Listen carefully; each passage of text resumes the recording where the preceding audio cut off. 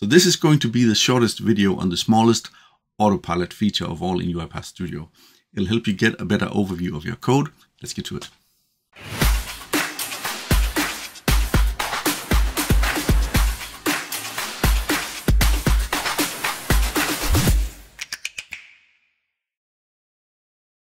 All right, so we're jumping right into UiPath Studio, and I have a small automation built here. It has the main sequence in it.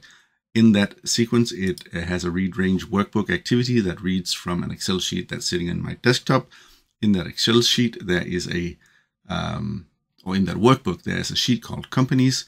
And for each of the rows in the data table that is retrieved from that sheet, we're just going to look at a column in that row and see if the number of employees in the company is above 100,000. And if it's above 100,000, it's going to make a log message saying big company. And if not, it's going to make another log message saying small company. So this is as simple as it gets.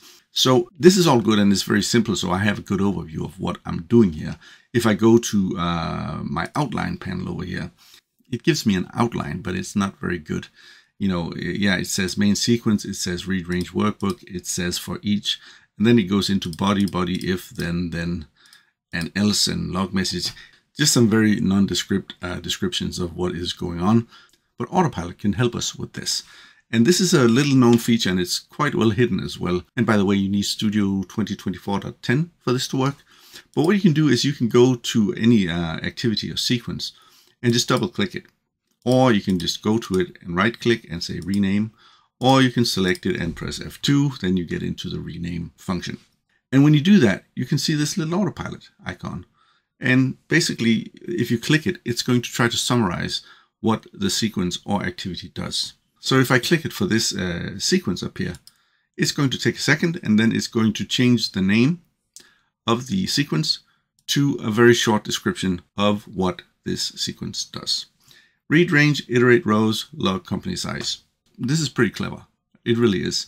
And it doesn't do it for all of the underlying activities, but you know, you can select those that you want and then have it summarize them. And as with anything Gen AI, results will vary. So if I hit, for example, this if statement and click the summarize button, let's see what it comes up with. If check employees, and if I do it again, it might come up with something different. So sometimes you might have to try things a couple of times in order to get the result that you want. This is not changing anything. You know, I've seen it do a couple of different things, but for now we'll just go with this.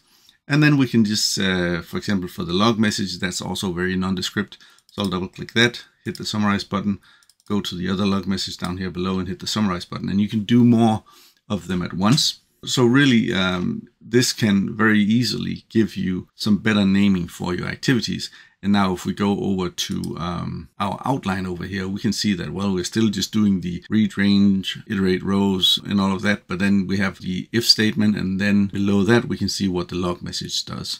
Is there something I would like it to also do? Yes. I would love it if in this if statement name header here, it would actually look into the condition that I'm inquiring about and then take that into consideration and maybe include it in the auto-generated name here. It doesn't do that yet. But still, even with, you know, these very small things, it's very helpful in order for you to better name your activities and build a better and more readable outline of your sequences. And really, that's it for this video. If you liked it, give it a thumbs up. If you like my channel, I hope you do. Please subscribe and hit the notification bell because then you'll know when I put out new videos. That's happening more and more often. And I have a lot of autopilot stuff and document understanding series coming up very soon. So hopefully I'll see you in one of those videos. See you next time. Bye.